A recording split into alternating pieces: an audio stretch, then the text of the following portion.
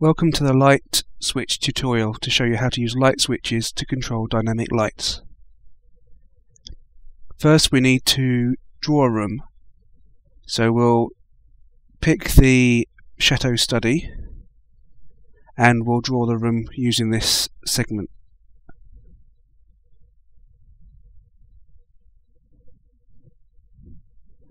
We are also going to need to put some light fittings on the wall so that the light can come out of something, or it looks like the light is coming out of something.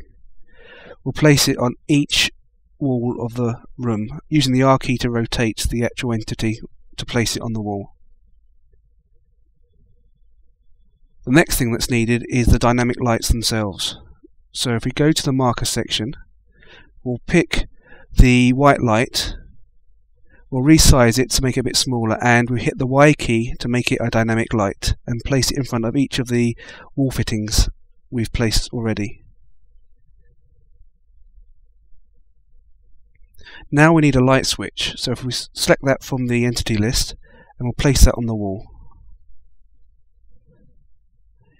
Each of these lights is called light, as we can see here.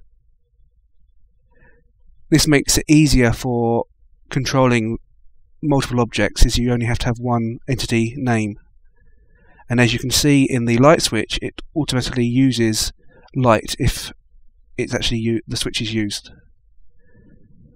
We'll quickly put on a roof to make the room look okay when we go to test, and put the start position in there. Next we'll save it in case anything happens.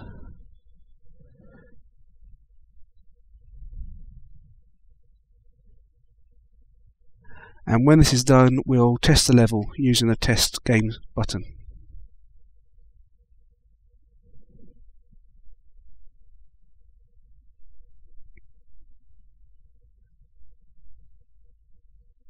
Right, we'll click OK, and here we go.